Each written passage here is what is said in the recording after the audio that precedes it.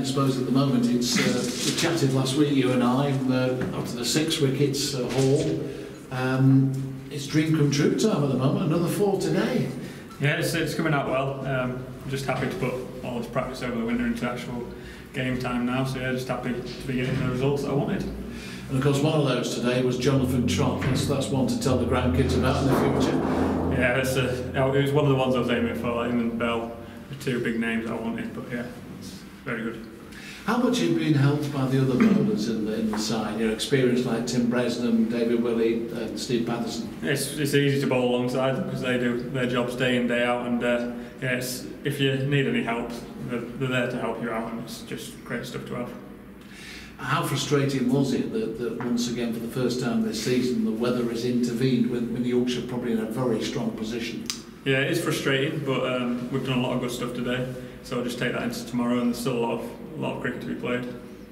They rallied quite well, didn't they, with Keith Parker and Jeetan Patel. Was that a bit frustrating as well? It is frustrating, but we've just got to keep doing what we're good at, and the results will come. So we've bowled well all day, it's just that little period. They're always going to get a partnership here or there, so yeah, just got to keep doing what we do. I suppose tomorrow morning it's really about getting those 2 wickets quickly so you can bat, and now you have to bat them well, don't you? Ideally, yeah, so it's just about what we've done all day today, make sure we get those 2 wickets and then bat as long as we can. And what's the spirit like in the side? Obviously now you want to get off the mark, don't you, really, after the shock defeat against Hampshire?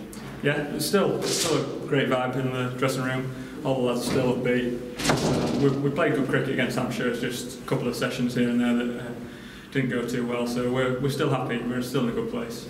Do you feel you're sort of striking for the young players? Because of course Martin Watson said at the start of the season he wanted several of those young players to break through and put pressure on the pace bowling department. Yeah, well that's the message we got given in the second team, where we had to push the first teamers for their places, and I think the lads are doing that, not just me. In the second team there's a few fifers that have come, a few hundreds, so all the lads are playing their part. Keep up the good work, thank you very much. Thank you.